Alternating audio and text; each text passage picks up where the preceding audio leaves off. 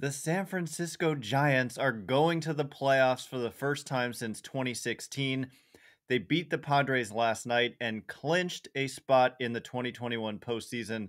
They're the first team to do so. They've been the best team in baseball more often this season than any other team by far. So it's just been a magical season for the Giants. This is step one. Giants hope the division is the next step to come. So we'll break it all down on today's Locked On Giants podcast.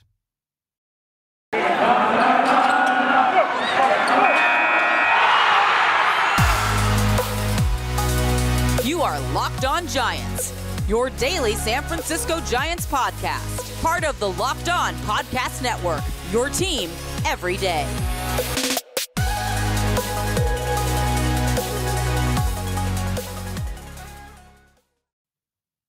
Hello and welcome to Locked On Giants Baseball, part of the Locked On Podcast Network, your team every day. My name is Ben Kaspick, and on this show we provide daily episodes Monday through Friday talking about the San Francisco Giants in a way that's data-driven and rational, but also simple, passionate, and accessible to all. I'm a former contributor for the baseball statistics and analysis websites Beyond the Box Score and Rotographs. I've been podcasting about the Giants since 2015, and I'm a lifelong fan. And coming up on today's show, guess what we're going to talk about? The Giants have clinched a spot in the 2021 postseason. And unlike 2020, this is not a Mickey Mouse season. This is not a 60-game season in which there was a lot of weirdness. This is not a season in which they expanded the playoffs. And, like last year, some teams that were 29 and 31, again, 60 games, and below 500, those teams made the playoffs. And actually, that was the Giants' record, and they missed the postseason by one game. And what did the Giants do? What did Farhan Zaidi, the Giants' president of baseball operations, say the day after the Giants were eliminated from postseason contention last year? He said the goal in 2021 is to make the playoffs.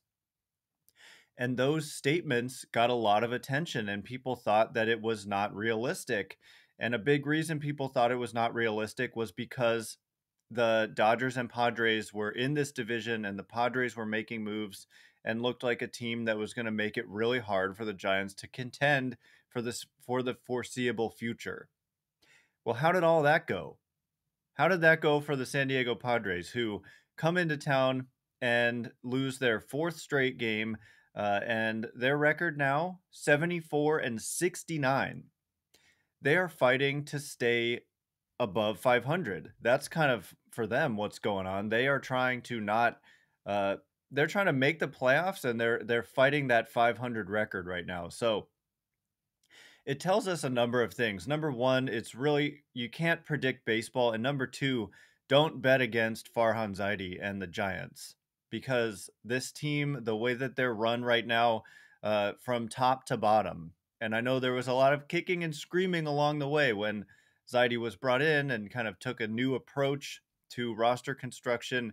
When Gabe Kapler was hired, we're going to talk about Kapler's numbers as a Giant and compare that to what happened in Philadelphia, and compare what Kapler did in Philly versus what Joe Girardi did in Philly, because the Phillies fans swore that the issue with that team was Kapler, and that, a veteran traditional manager coming in was going to solve all their problems. Well, guess what? That hasn't happened. So we'll get into all of that today, but let's be a little bit more positive. I don't know why I get worked up about this stuff, but the fact that the Giants have clinched a spot in the playoffs, they're the first team to do so this season, deservedly so. I mean, they just all year long have been the pace setters in Major League Baseball. They're 94 and 50. That matches their win total from their best season from a regular season perspective of any of the championship years. 94 wins was what they had in 2012, and that was the most they had in 10, 12, 14, or 16. Any of the times they've made the playoffs in the last decade plus, they have not eclipsed 94 wins. The last time they won 100 was in 2003, and the San Francisco Giants record is 103 wins. So the Giants have a very legitimate shot of breaking the San Francisco Giants record for wins. If they just win 10 more games, that would be 104, which would be the most in San Francisco Giants history. The franchise record is 106, and that's over 100 years old, back when they were in New York. But let's see, the Giants have 18 games remaining, so 10-8 is all it would take to set the San Francisco Giants record for best season that they've ever had. And the fact that this is the team that's doing it, this is the iteration of the Giants that is having this type of success, is truly remarkable. It's truly amazing. This has just been a phenomenal season, and one that we should not take for granted. I know that there was some question about would they celebrate clinching, what they clinched last night, which is, to be clear, if anyone's confused, what they clinched last night was that they're at worst going to be in the National League wildcard game. At best, they win the division. At worst, they're going to be hosting that wildcard game. I do believe, I meant to confirm this last night, that they have clinched not only to be in the wildcard game at least, but also to be the home team at least, because the Reds can't catch the Giants, and the Reds are currently in that number 2 wildcard position, and the Padres can't catch the Giants. Nobody can catch the Giants except the Dodgers, and that's in the NL West. But in the wildcard race, nobody can catch them. So they will host the wildcard game at worst. Kind of breaking news here. I haven't seen anybody talking about that, but it's a foregone conclusion. If it wasn't today, they would clinch that sometime in the next couple days. But at worst, the Giants are going to host that wildcard game. Hopefully, that doesn't happen and the Giants can win this division. They understand that there's work still to do.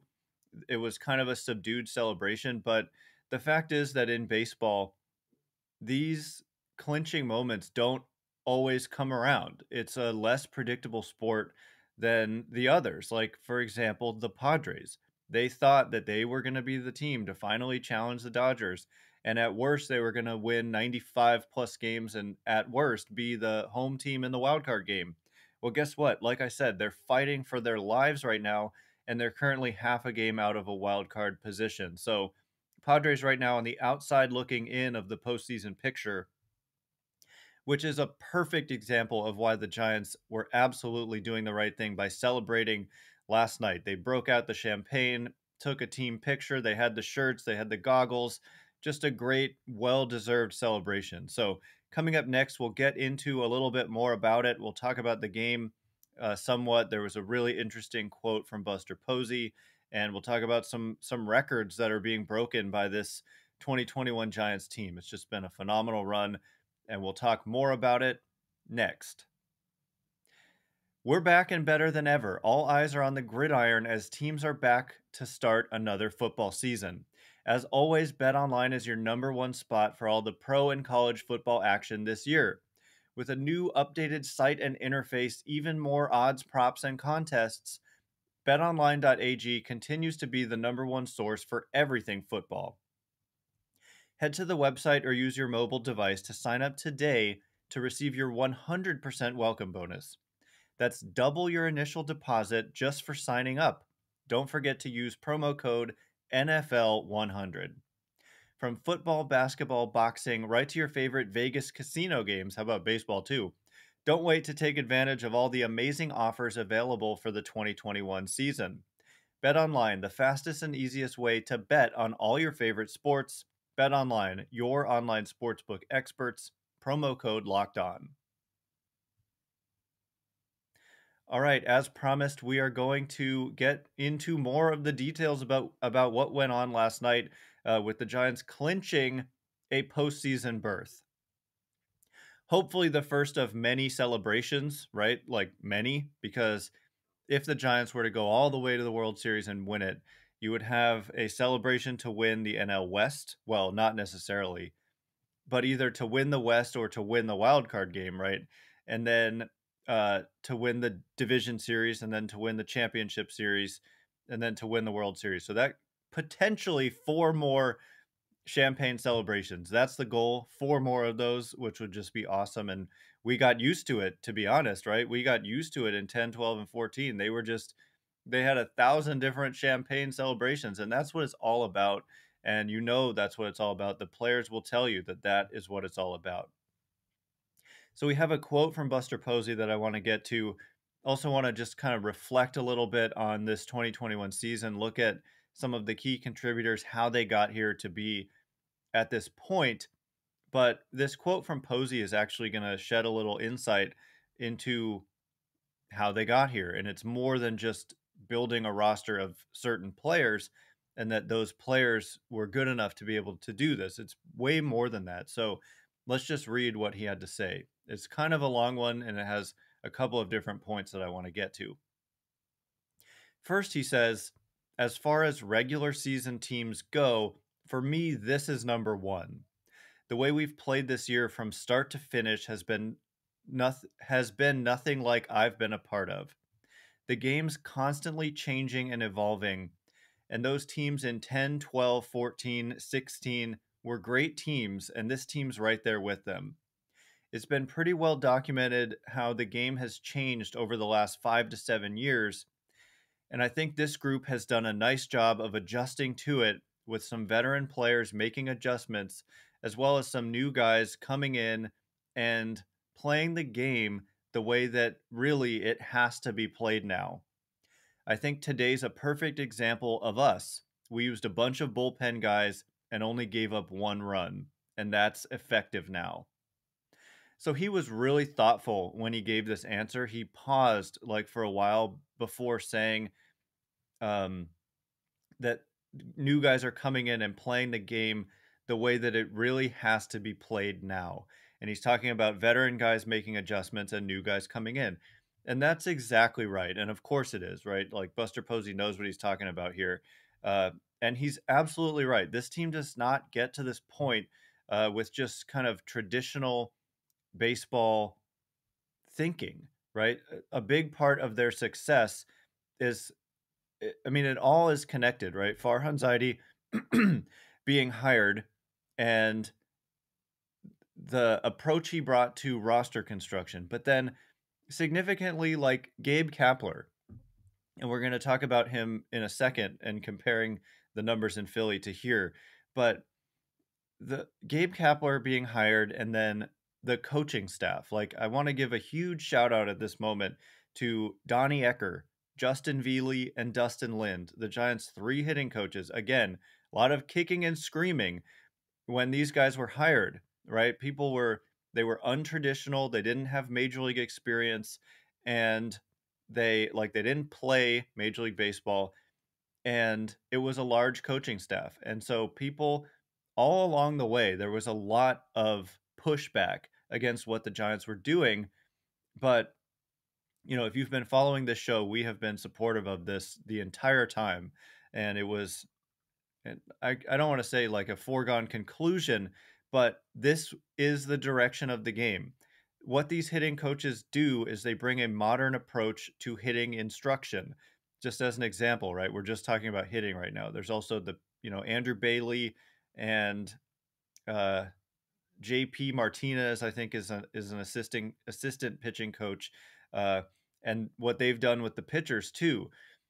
But on the hitting side, right, it's not just like traditionally hitting coaches just kind of set up a tee for you and told you to hit the ball hard on the ground to the right side or to the opposite field. Well, those days are over. We used to legitimately say, and correctly so, that hitting coaches didn't really have an influence on a major league team. The hitters were who they were, and the hitting coaches were just kind of there to support them in their preparation and just honing their craft and kind of, maintaining their skills, right? But these days, that is not the case, right? Like there were examples of players like Justin Turner and JD Martinez who made private adjustments. They sought out private instruction from these kind of new age hitting coaches who helped them transform their swings, and they got so much better on the field. And a lot of it had to do with driving the ball in the air, not trying to hit ground balls, but instead trying to hit, hard contact in the air, because that's where the reward comes. That's where your home runs, your extra base hits, your damage comes from. It doesn't come from ground balls, especially with all the shifting. So that's what Buster Posey is talking about here, is that the game has to be played this way. He's also talking about the fact that they had a bullpen game and it's been very effective. Like Dominic Leone going out there and shoving in the first couple innings, and by shoving, he's just attacking the strike zone with high velocity and good breaking pitches as well. The Giants are the epitome of modern baseball right now, and it is a huge reason why they are 94-50. I don't say this out of any disrespect for Bruce Bochy, but I often find myself wondering if Bochy was still here and that coaching staff that he had, Mullins and whoever else, was still here instructing this same group of players, how many fewer wins would they have? Right? Like, I mean, maybe it's not just Bochy, but the coaches. Like, I don't know exactly where, like, which individual position in the coaching staff, which individual person on the coaching staff is adding what number of wins. But I have zero doubt that they have added a significant amount of wins. And Farhan Zaidi was interviewed after the clinch last night, and he was talking about how they have the best coaching staff in baseball. And he said it like he really believes it. And definitely for me, they're in the top like three. There are some other teams. Tampa Bay Rays come to mind, Brewers, Dodgers, teams that get the most out of their players, but the Giants are right up there right now. And I think Donnie Ecker is someone who gets a lot of credit within baseball circles. And hopefully that these guys are signed to long-term extensions because they are a huge part of the Giants' success. And in baseball, uh, oftentimes when you have a lot of success like this, teams will pillage your staff and your employees. Like they want a part of what you've been able to do. And so if you have an assistant hitting coach, a team will come along offering potentially a main head hitting coach position, and it's technically an upgrade. And so the protocol is that teams will allow those employees to interview, and that's how you potentially lose guys. And so that's definitely a possibility coming up into the offseason. Giants lost an assistant pitching coach last offseason when I'm blanking on his name, but an assistant pitching coach for the Giants went on to be the full pitching coach, Ethan Katz, for the Chicago White Sox. So anyway, I'm kind of going off on a tangent, but I just thought that was a really interesting note from Posey. He's a thoughtful player, and it's just absolutely right. And they deserve all kinds of credit for being open-minded. He and Crawford and Longoria and Belt have just kind of embraced this new staff, embraced Gabe Kapler and what he's sought to do. Everybody's worked together, and the result is clear. They have somehow, with this roster, I mean, not to say that they're bad, but at all, but if you look at on paper, like the Dodgers versus the Giants, 99 out of 100 or 100 out of 100 people would tell you that the Dodgers have more sheer talent, but the Giants are greater than the sum of their parts. The Giants get the most out of their players, and Gabe Kapler and his maneuvering also has a lot to do with that. And we're waxing poetic here, but there's still a lot of work to be done. They could easily not win the division, get a one-game playoff and lose, and the whole thing would be over. So a lot of work still left to be done, but I just think it's appropriate to pause at this moment and kind of acknowledge the amazing accomplishment that they have achieved here. So coming up next, as I said, I want to talk about the numbers of, Gabe Kapler in Philly versus Girardi in Philly versus Kapler in San Francisco. Pretty eye-opening numbers. And like I said, talk about some of the key performers for the Giants, how they got here, and some historical numbers that the Giants have put together in the last few days and how they're going to push history the rest of this season potentially. That's how good of a year it's been. And as it winds down, they're going to get closer and closer to some historic numbers. So all of that is coming up next. But first, does this sound familiar? You've got one device that lets you catch the game live, another that lets you stream your favorite shows, you're watching sports highlights on your phone, and you've got your neighbor's best friends log in for the good stuff. Well, I want to tell you about a simple way to get all that entertainment you love without the hassle, and a great way to finally get your TV together. It's called DirecTV Stream, and it brings your live TV and on-demand favorites together like never before, so you can watch your favorite sports, movies, and shows all in one place. That means no more juggling remotes, no need to buy another device ever again. And the best part, no annual contract.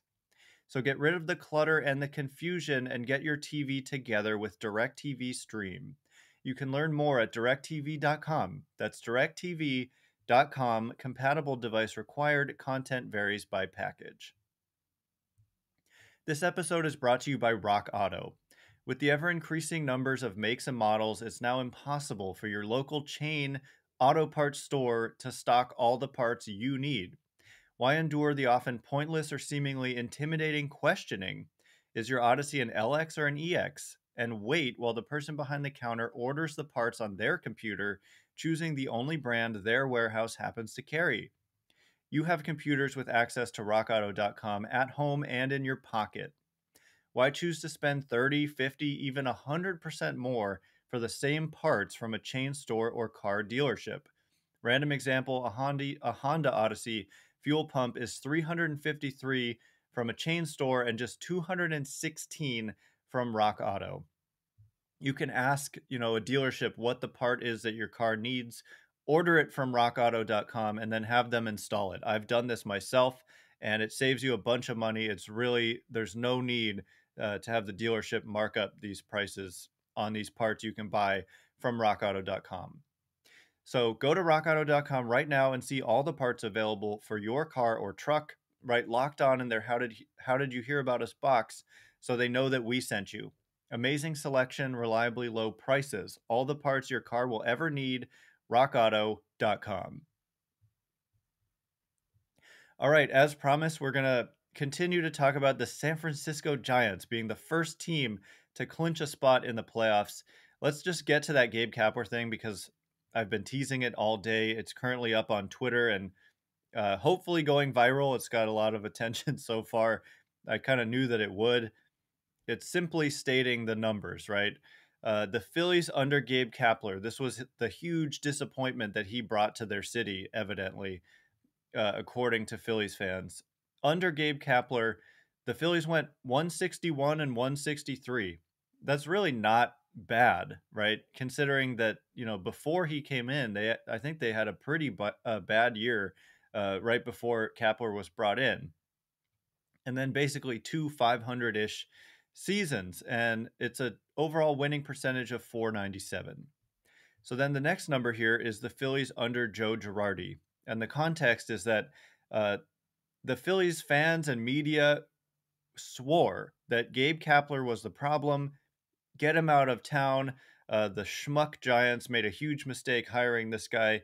Bring in a veteran manager like Joe Girardi, a traditional baseball mind, and he was going to solve all the problems that the Phillies had. Gabe Kapler mismanaged the bullpen, evidently, and that was the reason why their bullpen had, problems. And so anyway, Girardi was supposed to save the day and save the Phillies from this awful new school direction that they were supposed to be headed. Under Joe Girardi, the Phillies, 100 wins, 103 losses. 3 games below 500 in far fewer games. Gabe Kapler was 2 games below 500 in far more games.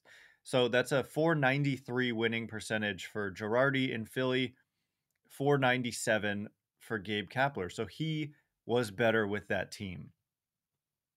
Now, how about the Giants under Kapler? So this year and 2020, when the Giants were 29 and 31. The Giants under Kapler, 123 wins, 81 losses, .603 winning percentage. That's 42 games over 500.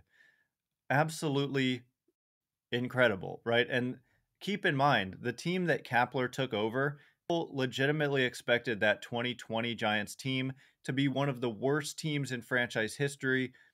A lot of people legitimately thought they were easily a 100-loss team if there was a full season, of course. But when the season was shortened, people were talking about how they would definitely struggle to get to 25 wins, which would have been, 25 and 35, 10 under 500 in just 60 games.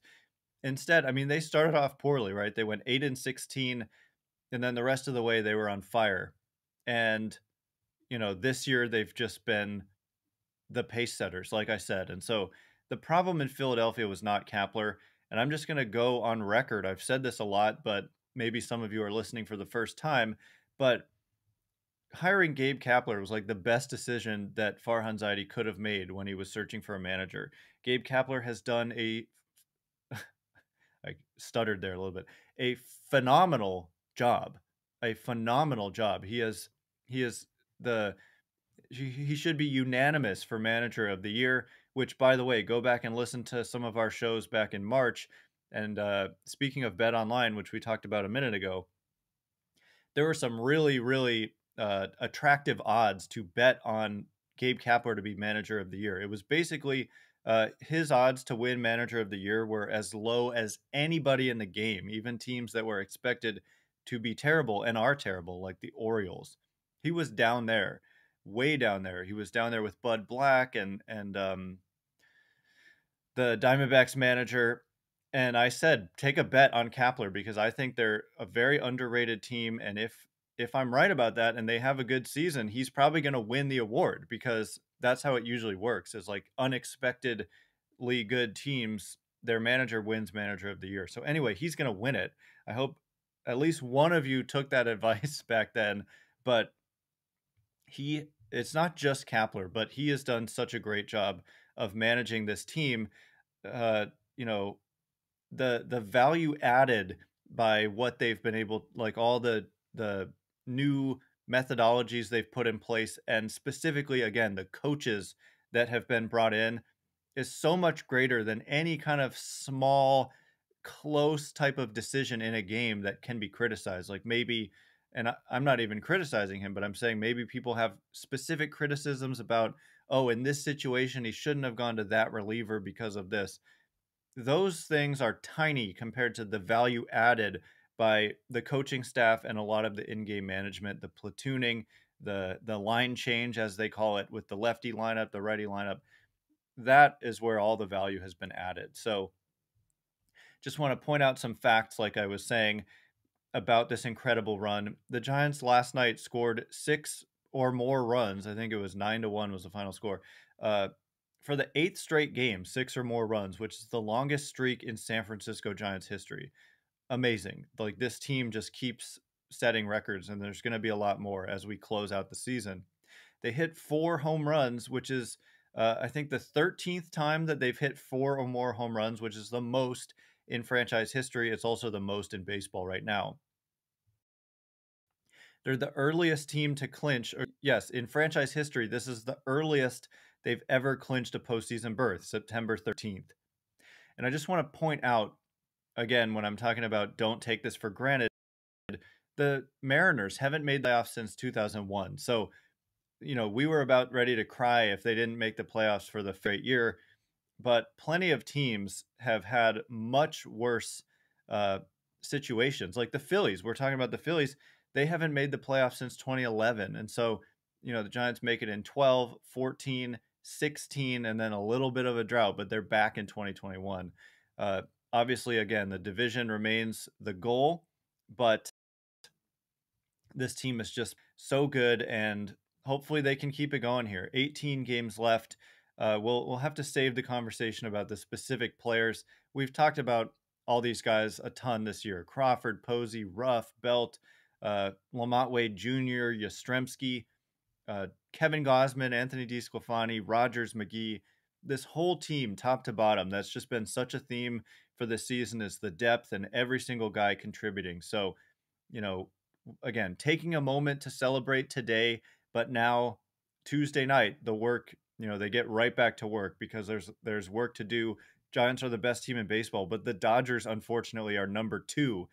And so if put the Giants in the NL East and they're about ready to clinch the division, even with, the first place Braves. I'm not saying take out the Braves. I'm saying include the first place team. Giants would still be about to clinch that division. But unfortunately, second best team in baseball is in the NL West. So the Giants only have a 2.5 game lead. Pretty much any other division, they'd be sitting pretty right now. So that's the reality of it. And we'll be back to talk about it every step of the way. We do these shows Monday through Friday. They're on YouTube and everywhere else you can get podcasts. We're free on all platforms. If you like this show, please consider rating it or leaving a review. It helps me out so much, so thank you in advance, and thank you to everyone who's done so already. Once again, my name is Ben Kaspick. Thank you so much for listening. I can't wait to be with you again tomorrow. Congratulations to the Giants and to you for getting to experience this, and we'll see you next time. You are now Locked On Giants.